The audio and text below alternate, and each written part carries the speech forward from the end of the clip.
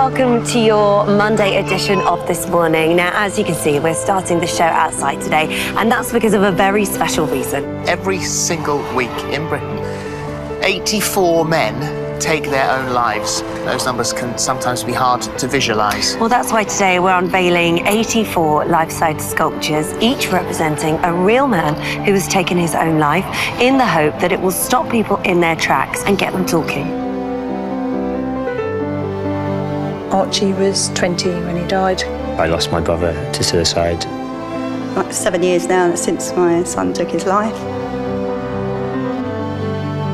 I'm here with my sisters because we lost our dad.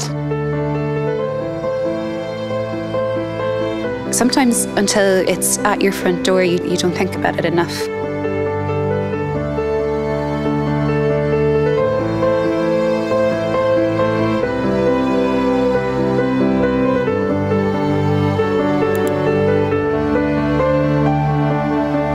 Passers-by in central London on Monday got a strange sight.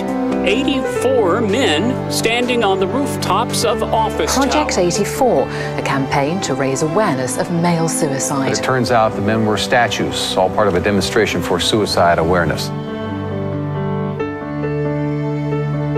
It's incredibly powerful. Stopped me dead in my tracks. Such a statement, and everybody's talking about male suicide now. Project 84 campaign highlights the horrifying figure that male suicide is the biggest killer of men under 45.